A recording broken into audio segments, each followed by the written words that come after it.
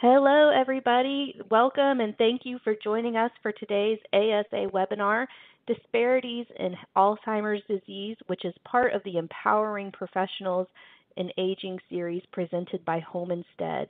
We will be getting started shortly. My name is Julia Burrows. I am a program coordinator with the American Society on Aging, and we are so glad that you are joining us today.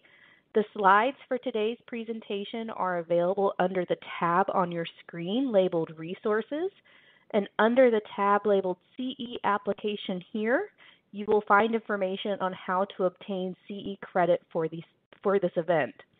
You have 60 days to complete the continuing education application, and it may take up to 30 days from the date of your application for us to process your CE credit.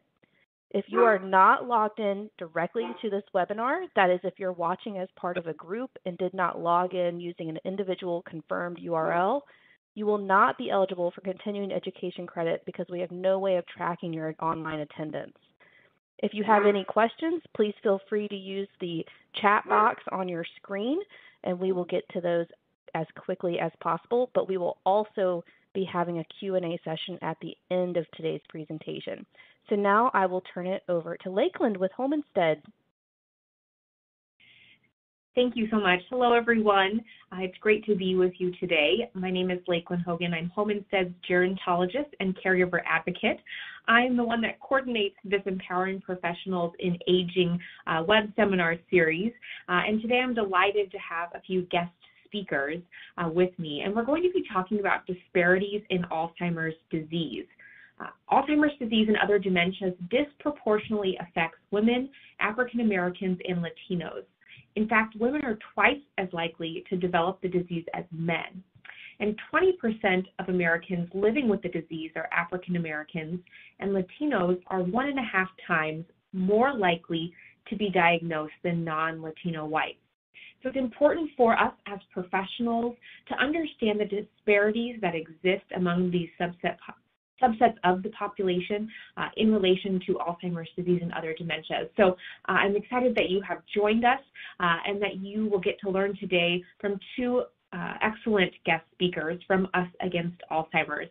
Home Instead has been a longstanding partner of Us Against Alzheimer's, and I'm delighted again to have Stephanie Monroe and Jason Resendez with us today. And I want to tell you a little bit more about each of them before I pass it over for them to share the wonderful information that they have prepared for today.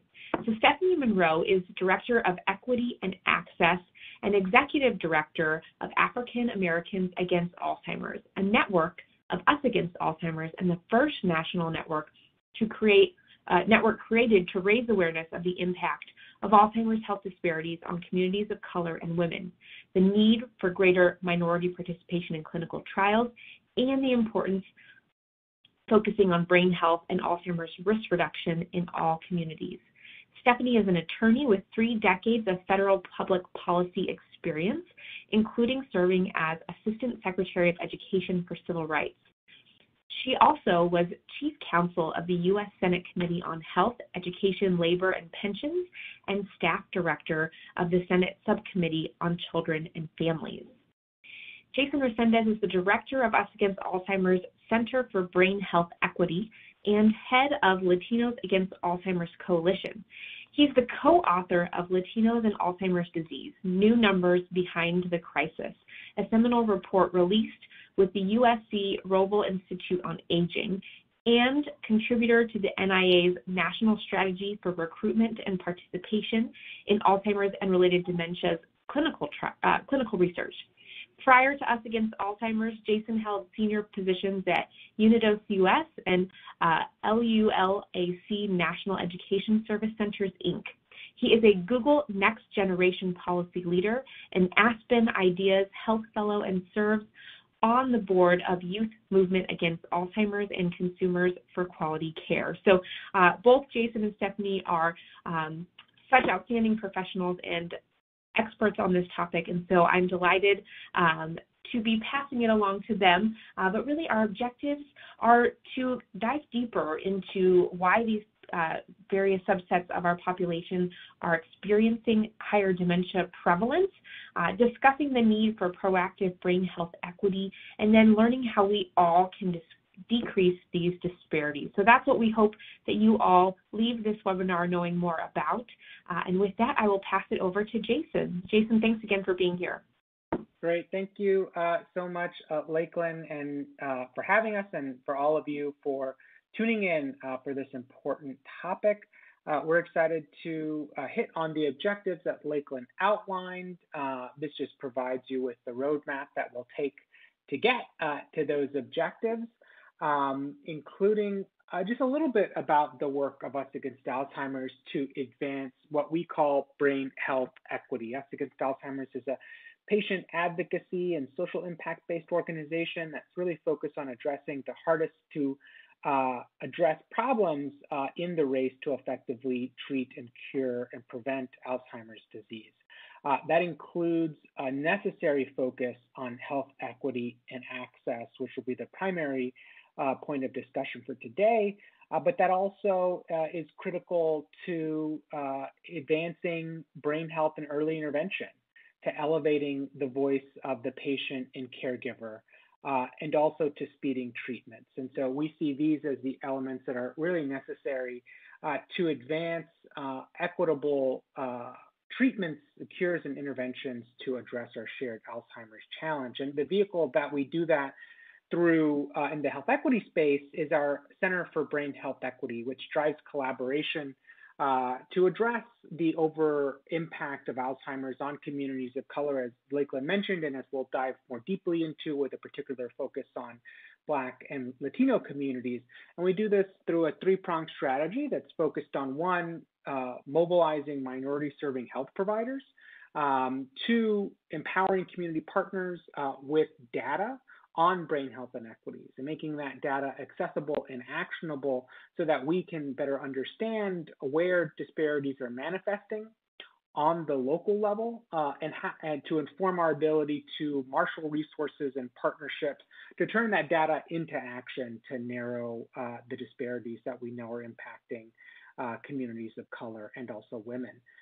Third, and really critically, is making sure that all of the work that we're doing, whether that's the development of educational materials, curriculum, messaging, policies, research studies, making sure those are culturally tailored to the communities that are at highest risk for Alzheimer's and related dementia. So we advance the importance of cultural sensitivity and tailoring in the work that we do.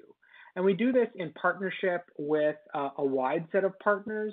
I think given the focus today on healthcare professionals, I'll highlight our partnership supported by the Centers for Disease Control and Prevention's Healthy Brain Initiative, which is a collaborative with the National Black Nurses Association, the National Association of Hispanic Nurses, and also Alzheimer's Los Angeles, to empower nurses to be leaders in brain health promotion in underserved communities. So making sure that we are equipping nurse leaders in communities and in practices with the information that they need, the culturally tailored information that they need to address and to educate communities about Alzheimer's and brain health from a culturally tailored perspective.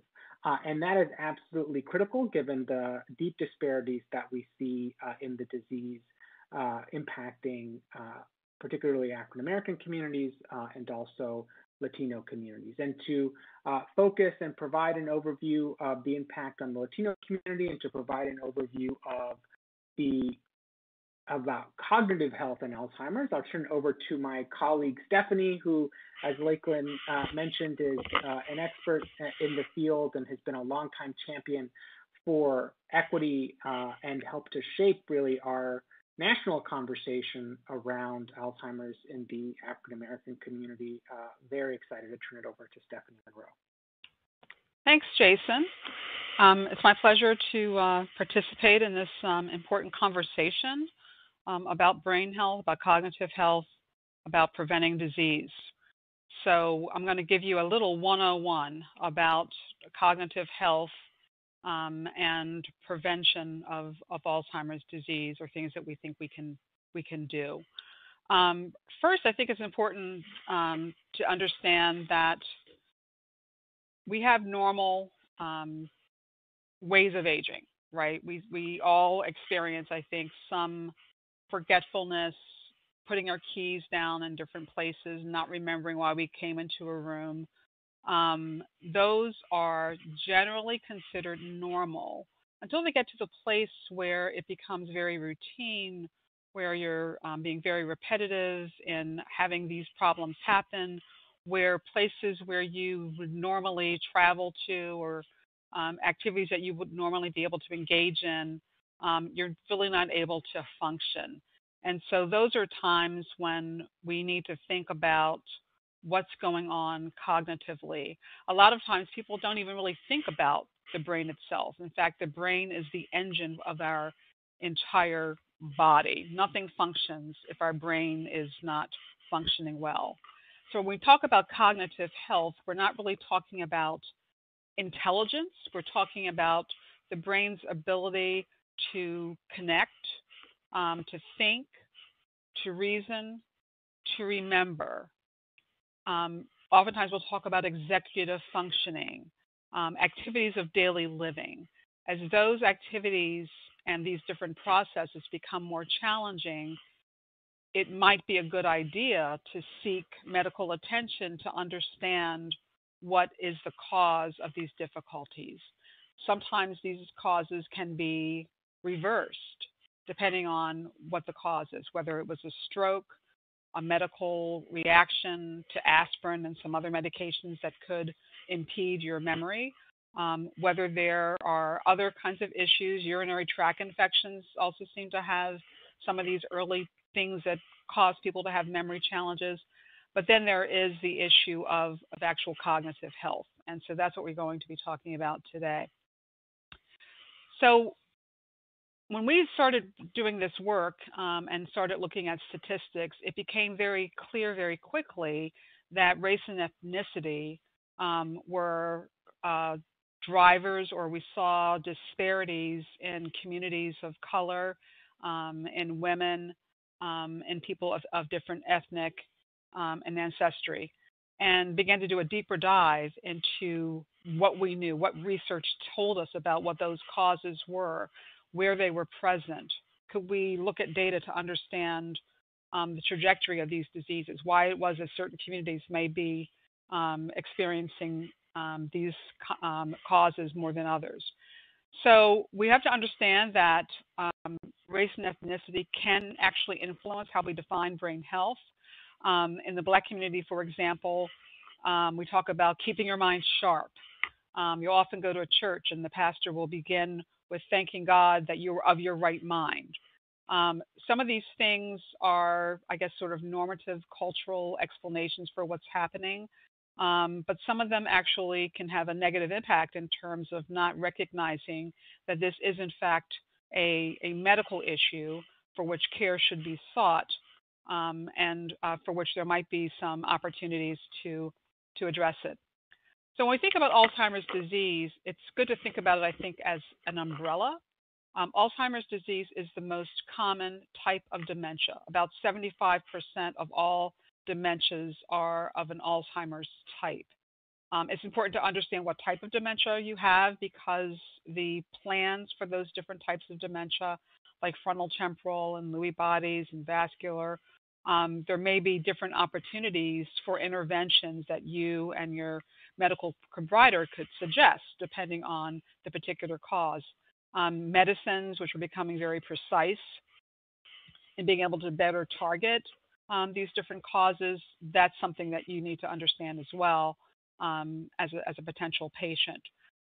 It's also important to understand that Alzheimer's is a progressive disease. It begins with mild memory loss and then possibly leads to the loss of our ability to carry on conversation or, again, activities of daily living, such as eating, remaining hydrated, tending to your medicines correctly, walking, swallowing, things of that nature. We often talk about Alzheimer's as just affecting the memory, but it really does affect all activities of daily living, to the point where many people who have Alzheimer's may end up needing 24/7 care to be able to live their lives.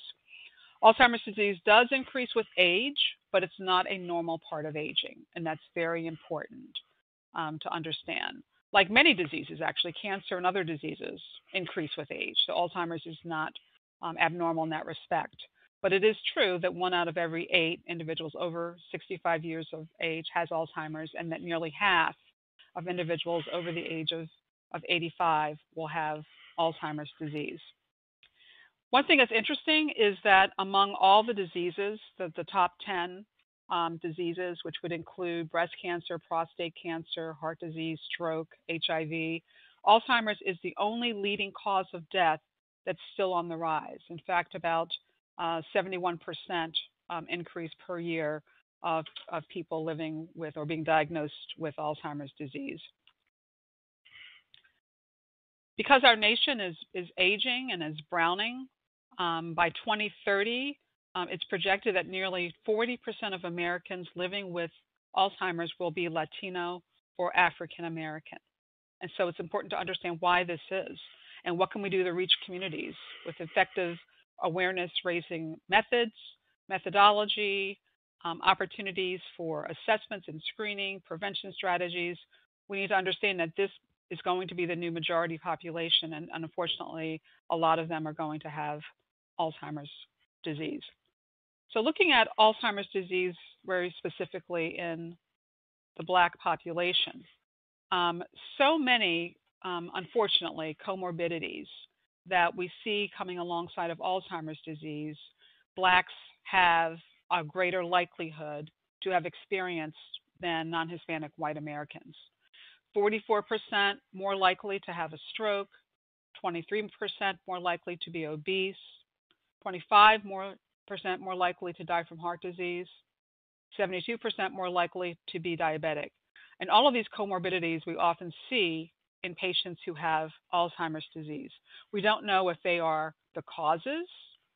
We don't know if they are an effect, but we do know that they are present and that we have to pay close attention to those factors. If we're able to better control them, science has been able to demonstrate that we, in fact, can lower our risk of developing Alzheimer's. But we know that Blacks are twice as likely as non-Hispanic whites to have Alzheimer's disease. Nationwide, we've got 6.2 million Americans who currently have Alzheimer's disease, and 1.1 million, or about 20%, are African American. This is really important because African Americans are only about 13% of the population, and so you begin to see this dynamic of overrepresentation in this disease. It's the 6th leading cause of death for all Americans and the 4th leading cause of death for older African Americans. Coming alongside of individuals living with Alzheimer's in order to assist with their daily care and their routines, we have 16 million Americans providing about 18.6 billion hours of unpaid care for people living with Alzheimer's. That value, were you to be paid for that, is nearly $244 billion. And so one of the things that we want to look at is, how do we include caregivers in the care that we're providing individuals living with Alzheimer's disease, because it's a very strenuous, often stressful activity of watching a loved one go through this trajectory of Alzheimer's disease. In fact, and unfortunately, I've been working for Us Against Alzheimer's for about 10 years, and 3 years into that work, my father received the diagnosis of Alzheimer's. So I can speak from personal experience that the caregiving aspect of this is very, very significant. Often we see caregivers who aren't receiving training, not really sure of what they should be doing, not really given opportunities to plan for their future or their new tomorrow and what it's going to look like with this loved one. Sometimes we see caregivers getting sicker and dying even before the person that they're taking care of. So if you see a person with Alzheimer's, you really are seeing 2 patients. As I said a few minutes ago, African Americans comprise about 13.6% of the population, but we're also bearing over 33% of the cost of Alzheimer's disease and other dementias. And most of these costs are unreimbursed caregiving costs. We also have loss of productivity that's very significant. The economic burden for Alzheimer's was about $71.6 billion, and these numbers are going to be growing every year as the cost of healthcare and care itself are growing. About 60% of these costs represent caregiving costs. We see health costs coming in terms of managing the comorbidities that accompany Alzheimer's disease, but also in the latter stages where individuals find themselves sometimes in and out of hospitals, in and out of nursing care, and sometimes in and out of hospice. More than 60% of these costs are borne by women, and women actually get a double whammy because about 60% of people with Alzheimer's disease also happen to be women. In terms of working adults who are trying to care for a loved one with Alzheimer's, or they themselves might be living with Alzheimer's disease, African Americans between 40 and 64 lost about $6.1 billion in labor market productivity due to Alzheimer's, mostly from lost wages. And this speaks to the need for our country to develop public policy that allows individuals to remain in the marketplace as long as they can, both for their own health and well-being, but also to be able to maintain the finances of their family, and especially for marginalized communities who have dealt with issues through civil rights and other forms of discrimination. You might be looking at first generation going into college. That wealth can be wiped out with one person with Alzheimer's disease when the caregiving cost, if you look at placing your loved one in out-of-home caregiving, could be between $5,000 and $10,000 per month. Again, this is a chart that shows us what the caregiving costs look like. That's the purple. Productivity loss is the green. Nursing home costs, which are significant, and assisted living. And then the bottom is the projected medical care cost. Jason? Great, thanks so much, Stephanie. And to continue to the conversation around inequities, we turn to a focus on the Latino and community. And similar to the disparities that we see in the African American community, we see deeply entrenched health disparities related to comorbid risk factors for Alzheimer's, including stroke, living with obesity, poorly controlled blood pressure, and diabetes. And so we see higher rates of these comorbid risk factors in the Latino community as compared to the non-Hispanic white community, which in part contribute to Latinos being about 1.5 times more likely to develop Alzheimer's than non-Hispanic whites. At the same time, I'd say this is only a part of the puzzle. And we'll explore a little bit further in the presentation the role that social determinants of health play in shaping risk for cognitive decline in later life. So it's important to remember that these disparities, while are certainly a factor, they don't explain these inequities completely.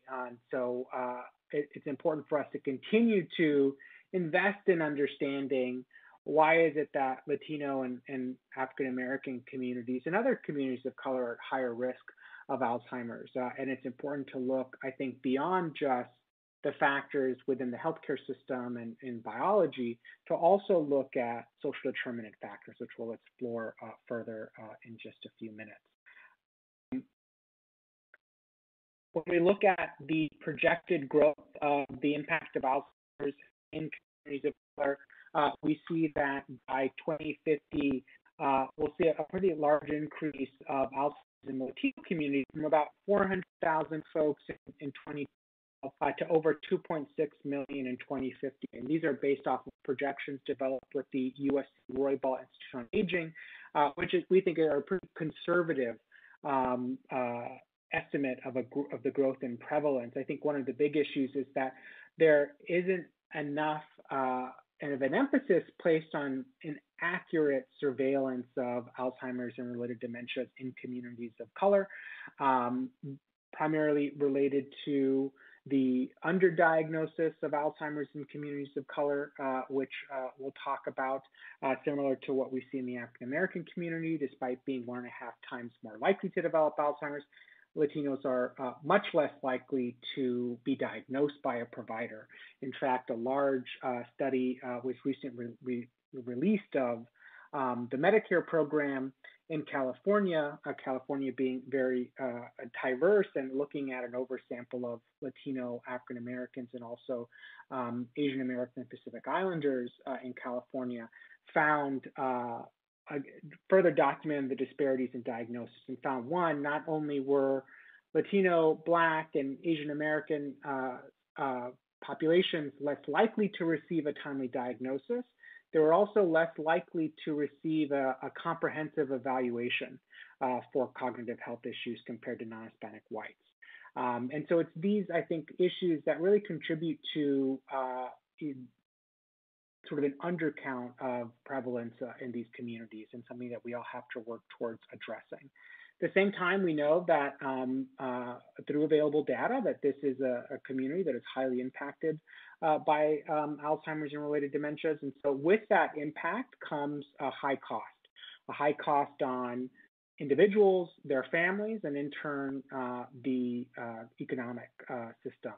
And so here we see a projected cost, indirect and direct costs of Alzheimer's in the Latino community. I think here we go. We see a projected cost by 2060 of $105 billion annually, but the cumulative cost, if things were not to change between now and 2060, the cumulative cost of Alzheimer's and the Latino community would reach an estimated $2.3 trillion. That's $2.3 trillion of economic power and wealth wiped out by one disease, which is really underscores the need for swift action on Alzheimer's, but particularly action and efforts to narrow the disparities that we're talking about today. So when we think about how Alzheimer's impacts communities differently and the Latino community differently, one, we talked about disparities in diagnosis, economic disparities. When we look at research done around symptomatic differences, this is a study done at the Texas Tech University looking at symptomatic differences among Latino Americans and non-Hispanic whites, and found that when you compare these two groups, you see divergences in how symptoms are presented in these groups, with higher rates of depression among Latino Americans, higher rates of agitation, higher rates of hallucinations and delusions. So it's important to keep these differences in mind as we think about interventions, messaging, and certainly caregiver supports, right? Because caregivers are on the front lines of helping to manage these symptoms on behalf of their loved ones. So specialized training related to these symptoms that are experienced at higher rates in communities of color, I think are warranted. And we know that care support training is very limited, particularly from a culturally sensitive standpoint, is underutilized by communities of color compared to non-Hispanic whites. And so certainly an important factor to keep in mind as we're working to improve care training for families navigating dementia and Alzheimer's. As we think about what are the things that might be contributing to these disparities, sort of going back to factors that we have to take into consideration beyond biology, this is a graph of presenting research done by the Alzheimer's Association, looking at racial discrimination experienced by communities of color as they navigate the healthcare system. And I think this is really revealing data showing that Black Americans, Latino Americans, Native Americans, and Asian Americans experience episodic discrimination much more frequently than non-Hispanic whites. In fact, experience regular discrimination at much higher rates than non-Hispanic whites, particularly among Black and Native Americans. And so as we think about putting into context the underdiagnosis of Alzheimer's and related dementias among communities of color, we can't disentangle that from the experience of systemic racism that these communities often face while navigating the healthcare system. Another factor I think that's related is data showing that communities of color prefer to engage providers who understand racial and ethnic backgrounds. So this really backs up research showing that particularly communities of color, particularly African American and Latino community members, really feel like they get better care from a provider who has understanding of their cultural background, and particularly if that provider is of the same race ethnicity, so race concordant care. And we see that this is an important factor among communities of color, particularly among Native American, Black Americans, and Hispanic American. I mean, I think it's high across the board compared to non-Hispanic whites. At the same time, you see very low levels of confidence among these communities that they'll be able to access that culturally competent care. So one, we have data showing that this is important to individuals at higher risk of Alzheimer's, but the confidence that they'll actually be able to utilize that care is extremely low among these communities. So altogether, I think that provides a very high-level overview of the disparities that exist in the Latino community, along with some of the potential systemic drivers of those inequities in the healthcare system and society more generally. Next, I want to talk more about these underlying drivers of these disparities and really the emerging science around the role that social determinants of health play in shaping cognitive decline in later life. And more research is coming out that points to the importance of place when it comes to brain health. I think everyone over the last really 20 years has come to an understanding that place matters when it comes to health, right? Your zip code really matters in determining your health outcomes and your ability to effectively manage diseases that individuals in communities of color might be at higher risk for.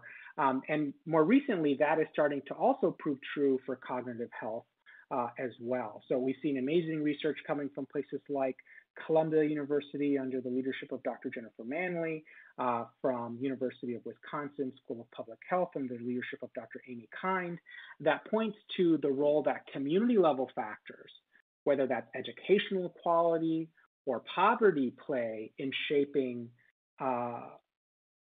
cognitive decline in later life. And while we're not saying that these factors are directly causing Alzheimer's disease and cognitive decline, they certainly are shaping our ability to address these issues and are shaping the health outcomes once an individual is diagnosed with disease.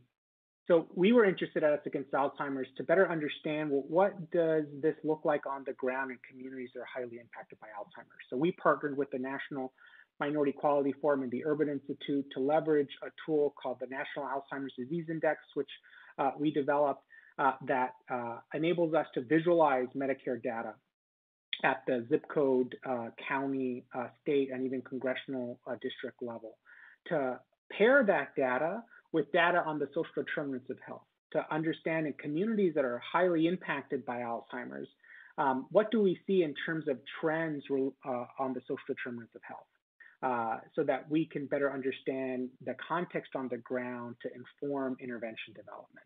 So we identified the top 25 counties most impacted by Alzheimer's among Black and Latino Americans, and the bottom 25 counties, so the least impacted by Alzheimer's among Black and Latino Americans, and then looked at a number of factors that we know are associated with Alzheimer's disease. So educational quality, access to exercise, social isolation, a number of factors that we know are related to Alzheimer's, to understand and identify trends. And what we found was that across the communities that are most impacted by Alzheimer's among Blacks and Latinos, we saw deep social inequities in issues like poverty. So in communities that are the most impacted by Alzheimer's, we saw higher rates of poverty. We saw lower median household incomes. We saw lower rates of health insurance. We saw fewer opportunities for exercise as represented by the built environment.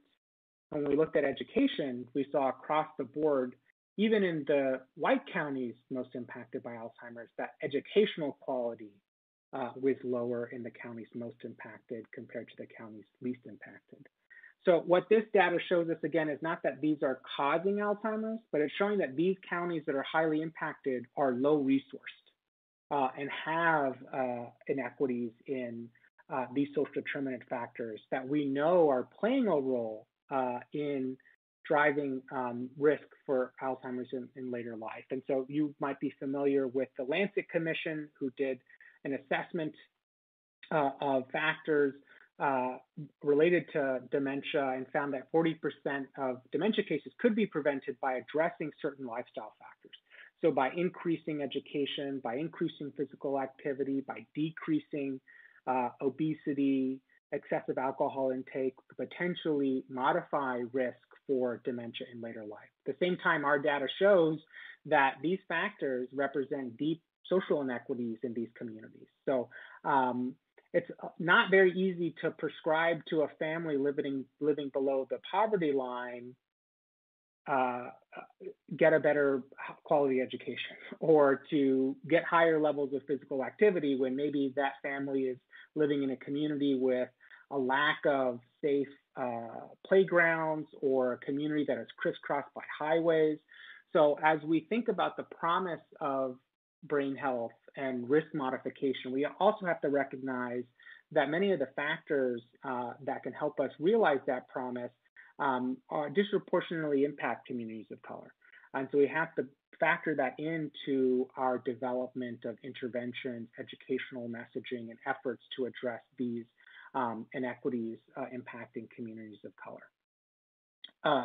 So moving on, as we think about how we start to advance brain health equity, I think that sets the stage, the importance of considering social determinant factors, looking at the entire puzzle beyond biological risk, and really thinking about this from a systems-based approach. And so to bridge the barriers of Alzheimer's disease education and treatment and prevention in Black and Latino communities, we have to focus on a couple things. One, I think what we're doing now, prepare the workforce, raise levels of awareness and baseline levels of knowledge about how Alzheimer's and related dementias impact communities of color, and be cognizant of the differences. Two, we have to recognize and address bias in how we treat Alzheimer's in these communities, whether that is in the case of the development of screening and assessment tools, or in how we engage with patients and clients in practices. I mean, the data from the Alzheimer's Association, I think, beautifully underscores the fact that whether we think it's happening or not, individuals are reporting discrimination as they navigate the healthcare system and seeking these services. And so we have to question and address those biases in the work that we're doing. We have to really tackle the underreporting of dementia in communities of color, and really work on developing a better understanding of how this is impacting these communities, and a more holistic understanding of how Alzheimer's is impacting communities of color. So that means improved surveillance at the public health level. The CDC is leading great work there in the adoption of the behavioral BRFIS data and the cognitive module of BRFIS at the state level, and disaggregating that by race, ethnicity, and also gender. And so embracing and resourcing those efforts is absolutely critical. And then tackling this underdiagnosis and improving our ability to intervene earlier, so that families have more opportunities to take action on their brain health across the lifespan. And that's why at Us Against Alzheimer's, we've developed a platform called Brain Guide, which works to empower people and families to have the education, the knowledge they need to take the next steps in managing their own brain health. And Brain Guide is something that we developed in partnership with a diverse set of providers and community representatives to help families navigate their brain health journey. It includes an online memory questionnaire that can be administered via, again, online on the website, or through a phone bot application, or through text on your phone. This is something that's available in English and Spanish. It is developed to provide tailored resources based off of the results of that questionnaire through a partnership with UsAgainstAlzheimer, formerly N4A, to ensure that folks have access not just to evergreen resources, which are included, but to resources that are relevant to them in their local communities.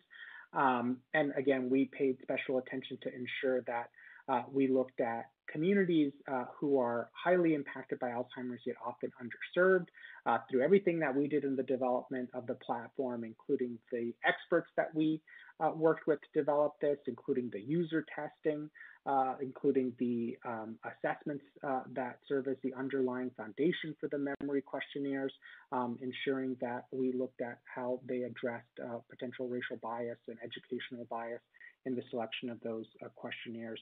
And so it's just one example of how we need to design for inclusion to address the inequities that we've, I think, provided an overview in Stephanie's presentation. And in my presentation, we'd be happy to work with anyone today to help address these. We know that we need to do all this work in partnership with others, given the scale of this challenge and the multifaceted nature of the Alzheimer's crisis. We need as many partners as possible. So excited to take questions, and we'll turn it over to you, Lakeland. Thank you so much, Jason, and thank you, Stephanie, for providing all of that wonderful information. I was writing down lots of notes. I know I've heard you both speak on this topic before, but I learned something new every time that I have the opportunity to connect with you both. So thank you so much for sharing today and for sharing about Brain Guide. I think that is such a fantastic tool that that your organization has created, and mybrainguide.org, I believe, was the website. I would encourage everyone on this call to go check it out. It really is a great tool that professionals can pass along to those that they're working with, or even use this tool within their own families. So thank you both again for sharing. And as Jason mentioned, we're going to open it up for Q&A. So we would love for all of you to submit your questions. There is a Q&A box where you can type in your question at any time, and we'll get to as many of those questions as we can here. And while we're doing Q&A, I'll just put up this last slide with all of the contact information. If you want to reach out to Jason or Stephanie, their emails are up there. Please feel free to do so. One question that I have come in that I think is very timely is, has the COVID pandemic caused issues with Alzheimer's, such as individuals not going to the doctor and not receiving a diagnosis of this disease? I'm not sure who wants to tackle that question, but Jason or Stephanie, have you seen this, the pandemic causing issues with diagnosis and detection?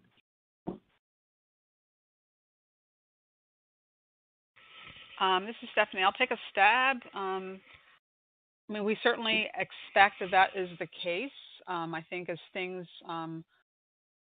among places throughout the country are really just beginning to fully reopen, we expect to see more and more. If there's a way for people to be asked, when do they first see symptoms, and maybe they'll be asked what actually caused them, delay in coming in.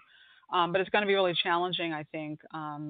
We already see these communities, unfortunately, getting late access to medical care and assessments that they need.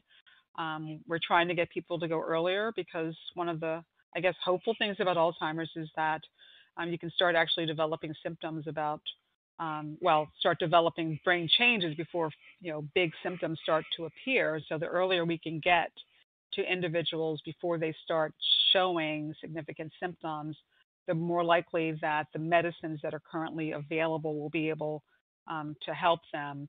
Unfortunately, with both Blacks and Latinos, they often go in and they're, my dad was like 7 years going in. So he's reaching, by the time he got to the doctor, he was essentially about 14 years into his disease, but he was only treated at year 7. So that's something that we really need to focus on in raising awareness with tools like Brain Guide and provider education and consumer awareness for things that they should be reaching out to ask their doctor to check for them. Yeah, and I would just add on top of that, agree with everything that Stephanie said, and research has shown that among people with dementia, Black patients were nearly 3 times more likely to be infected with COVID-19. So we know that dementia patients, particularly dementia patients of color, are more susceptible to COVID. And so certainly there's been a tremendous impact on the community due to COVID, one from a health risk perspective, two from a utilization of health services, as Stephanie pointed out and as the questionnaire alluded to, but then also in terms of the impact on families navigating both dementia care and work. I mean, we've seen during the pandemic, for example, caregivers of individuals living with dementia who've been disproportionately impacted by COVID from a workforce disruption perspective, particularly women of color leaving the workforce. And we know that already, even before the pandemic, 19% of women providing dementia care were forced to leave work to provide that care. We've seen that get much worse during the pandemic. So really underscores our need to think about both how we address the issues from a healthcare perspective and what the healthcare system can do, but that certainly intersects with factors outside the health system and how we expect more of our employers and our public health system to help bridge these disparities as well. Thank you both for sharing your insights. And we have some comments that have come in kind of relation to this conversation that I thought I would share out. We have someone that is sharing that, through social distancing and not having contact with families, they've noticed an increase in dementia. And Jason and Stephanie, I know the Us Against Alzheimer's A-List did a great survey did a great series of surveys throughout the pandemic to really get a pulse on what family care partners and people living with dementia were experiencing during the pandemic. And if my memory serves me correct, one thing that they found commonly was that many family members, care partners saw a decline in their loved one because of, social distancing, reduced social interactions. And so I just wanted to acknowledge that question kind of as it relates to our conversation around the pandemic and dementia and diagnosis. I also saw a great question that came in that I would be interested to hear your thoughts and comments on is, do you see negative stigma or labeling as an issue for African American and Latino families declining or not seeking medical attention when the signs and symptoms first arise for dementia or Alzheimer's? Yeah, absolutely. And unfortunately, that's the case. I think, especially in the Black community, we see, a myth that, again, that forgetfulness, early signs of Alzheimer's are a normal part of aging. And so oftentimes in those families, you'll see, people just accepting the changes as part of aging. They don't think it's a medical issue. In fact, one of the first doctors that we took my dad to didn't help matters by asking me when we were raising concerns, I asked him if he could provide a diagnosis. He wanted to know why I would want to know. So there's a lot of, I think, bias about things that affect mental health in general. Alzheimer's disease, though not traditionally considered a mental health issue, is in that category where people are a bit ashamed. They're fearful. They don't know how if they're still working, how their employers might treat them. They don't know how their family and sometimes friends will treat them. They don't know whether they're going to lose their license, their ability to drive right away, because sometimes people aren't as sensitive and understanding that once you've seen one case of Alzheimer's, you've seen one case of Alzheimer's. So we really need to normalize and give people permission to ask these important questions. And even better, we want to make sure that, as people are seeing their doctors, just as when you would see a pediatrician, they would be doing certain things and give you, a rating in terms of where your child was progressing. We want to see that type of routinization of brain health treatment so that it becomes a normal part of your physician annual visit or your Medicare visit. Yeah, and I would just jump on that. And I think we see a similar issue in the Latino community. And one, I want to note that the Latino community, as with the African American community, is not one monolithic community, but made up of rich cultural heritages, and is different in a place like Southern Florida than in a place like even Central Florida to some extent, and certainly compared to California. But we do see stigma play a role from a cultural perspective. I think one is really just around misunderstanding, sort of not knowing, as Stephanie pointed out, that extreme memory loss is not a normal part of aging, and that Alzheimer's is a progressive brain disease. I think there's a lot more recognition around issues like diabetes and heart disease because there's more of a cultural conversation, more of a healthcare conversation for a longer period of time around those health issues. We still see disparities in those issues as well, but certainly more efforts to destigmatize, to demystify those issues in those communities have been placed than compared to Alzheimer's. So I think part of the stigma is really related to low levels of education and understanding, and certainly there's an important role for healthcare providers in that, in understanding there are things that, as Stephanie pointed out, things that you can do to address your risk for cognitive decline in later life, to promote good brain health, to access resources and training. And I think it's really important because of that stigma to do this in a culturally sensitive and responsive way. We certainly champion leaning into culture to help address stigma in two ways. One, Stephanie could talk more about than me, but a play that Stephanie launched called Forget Me Not, targeting the African American community. We launched an initiative around the cultural tradition of Day of the Dead, which actually just ended yesterday, but was really brought to life by the Disney film Coco, which had a lot of themes related to memory loss and to caregiving. And we leaned into that to target particularly Mexican Americans, where Day of the Dead is a more prominent tradition than compared to, let's say, Cuban Americans, for example. So really leaning into culture to help spark conversations and to show, here we have a portrayal of memory loss and caregiving on the big screen to help folks feel comfortable with talking about a highly stigmatized issue. So I'll just end by saying it's a matter of educational awareness. It's a matter of how we leverage culture to bring this issue out of the shadows in these communities.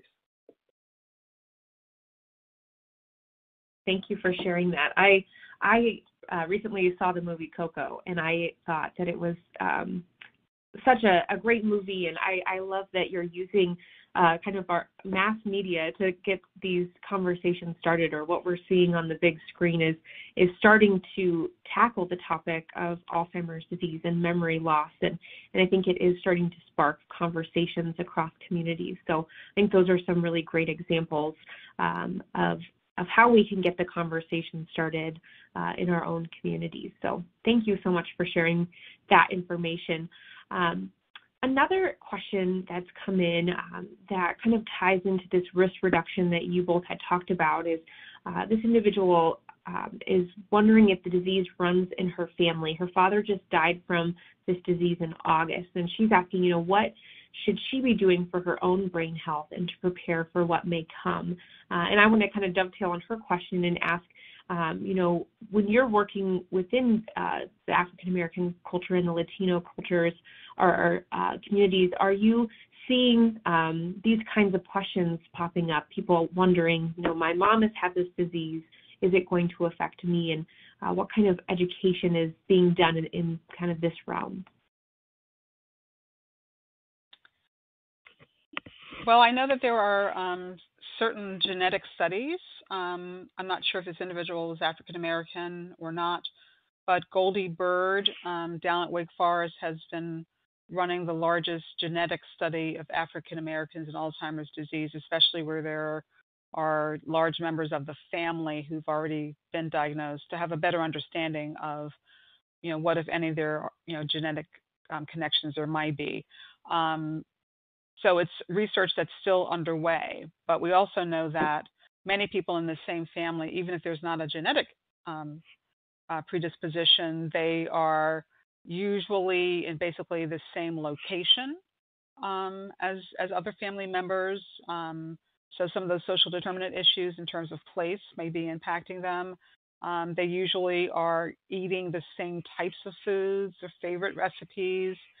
They may have the same types of exercise habits, sleep habits, and other things that we know can impact the likelihood that you would develop Alzheimer's. And so there might be a connection. It might be genetic. It might be lifestyle. But certainly to pay attention in mitigating stress and having good nutrition, exercise, being socialized, and making sure that you get your routine medical examinations would be key. Yeah, and I would just add on to that, I think this is exactly why we built mybrainguide.org to help families navigate and understand these questions and opportunities for taking, really brain health into your hands. So I think that's a great resource. And then I would just say, it's like a scrib note, is what's good for the heart is good for the brain, right? Lean into what you know about heart health to help promote brain health. And so all the things that Stephanie said, I think, make great sense. I don't think, we're not at a place where we can say if you do all these things, you will never get Alzheimer's, right? That's not the case, even with things that we know are tested for heart disease. But it is about how we can potentially modify risk. And so learning about that risk, I think, is the first step. And I think mybrainguide.org is a great resource for that. Thank you, Jason, for sharing that, and Stephanie for your comments on that question. This question comes from a provider. She's asking, as we treat more diverse populations, how do we know we are being culturally sensitive? What can we do as providers to help decrease the cultural issues?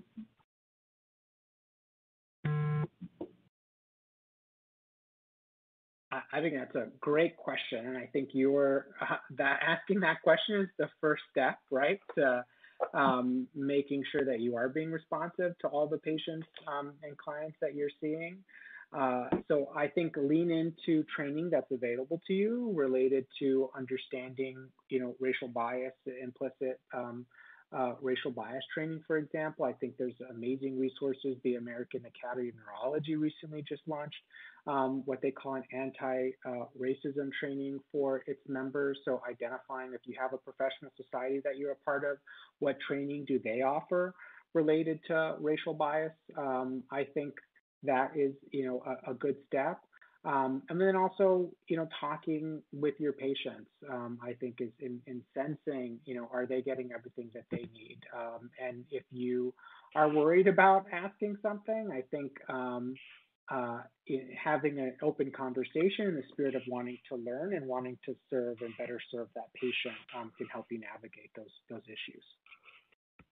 Yeah, I was going to completely agree 100% with the last point of not being afraid to ask. I mean, patients are used to coming in, number one, and filling out tons of paperwork and questions about all kinds of things that don't seem necessarily directly related to their health. But you can certainly add a question to that in addition to having a face-to-face conversation. But I think, doing that shows that your heart is definitely in the right place and people will receive it appropriately. Thank you both for addressing that last question. I think it's a good one to end on. We only just have a few more minutes till the top of the hour. And I know that all of these questions were so helpful in rounding out this conversation. I apologize we weren't able to get to all of them. We got to as many of them as we could, but I just want to thank Stephanie and Jason one more time for being here today, for sharing this great information, and for all of you for joining, because as Stephanie and Jason just mentioned, engaging in conversations like this is a great first step or next step in our in ways that we can inform ourselves and be more culturally responsive to the needs of those that we serve. So I want to thank you both so much for being here. Yes, fantastic. Thank you, everybody. Thank you. Again, if you would like to claim CEUs for today's webinar, you will be receiving a follow-up email by the end of the business day that will contain a link to the CEU application. In that email, the slides will also be attached. I think a few people might have had some issues accessing those. That follow-up email will also contain a link. Again, for that CEU application, you have 60 days to complete that application, and it may take up to 30 days for us to process it on our end. So thank you again to Homestead and Lakeland and Jason and Stephanie for your time today. We really appreciate it. Take care, everybody. Thank you.